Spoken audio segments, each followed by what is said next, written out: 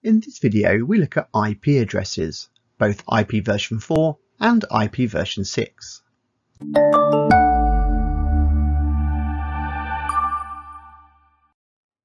Every device on the network has a network interface card, although this may be built into the motherboard.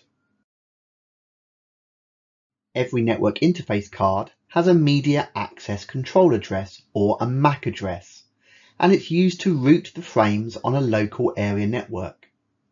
Traditional MAC addresses are 12 digits, that's 48-bit hex numbers. They're written in 6 pairs, separated by colons as shown here. If the local area network is connected to a wide area network, such as the internet, then a different addressing technique is needed, and IP addressing is used to route frames. On a wide area network, these frames are actually referred to as packets.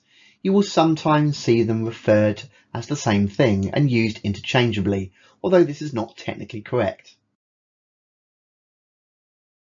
Broadly speaking, you can think of IP addresses as being either static or dynamic. The IP address for your whole network is assigned by your internet service provider, and if this is a home situation, this would give your home router a public-facing IP address. Here it's the one starting 82.43. All computers within your network have an IP address assigned by their own internal router, and indeed the router itself assigns itself a private inward-facing IP address. Here it starts 192.168. The IP addresses, the devices inside your network, will change as devices log on and log off and join your local area network, whereas the public-facing IP address tends to remain static. Now, this is a massive oversimplification and abstraction. The number of IP4 addresses is actually far too limited for the vast number of devices being connected to the internet. If your computer loses its IP address assigned by the internet service provider, it will assign it another one from available pool that it has.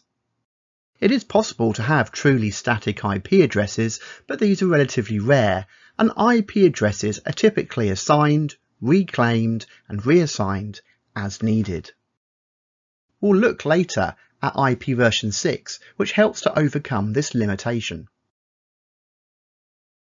So let's turn our attention back to IP addresses and look at them in a little more detail.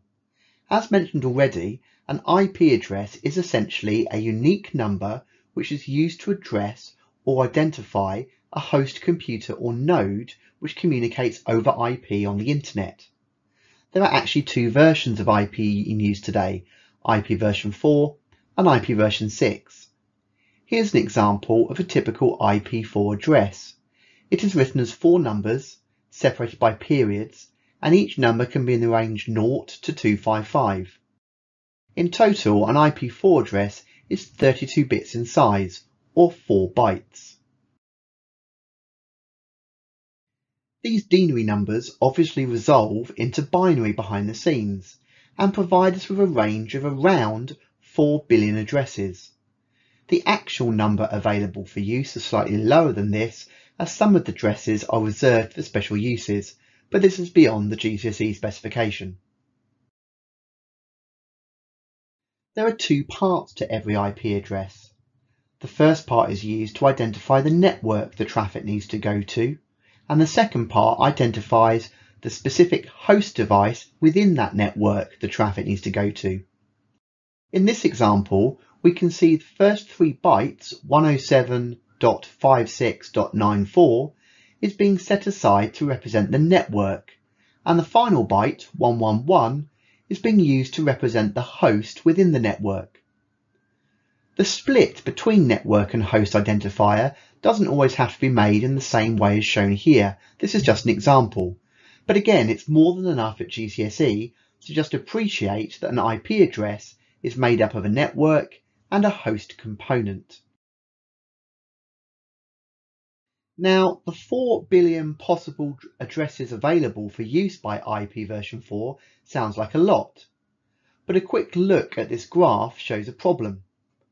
Back in 1992, there were around 1 million devices, give or take, connected to the internet. each with their own IP address. By 2012, we had the advent of smartphones, wireless tablets and laptops, and many other connected devices, and the number shot up to almost 9 billion. Now, the reason why we didn't switch over completely to IPv6 way back in 2012, as this number is clearly already bigger than 4 billion, is we've been using all sorts of tricks and workarounds to reuse and make use of the fact that we have more devices connected to the internet at any given time than we actually had available IP4 addresses. Now that's 2012. Fast forward to 2018 and we have almost 35 billion connected devices requiring IP addresses. You may have also come across the term the Internet of Things.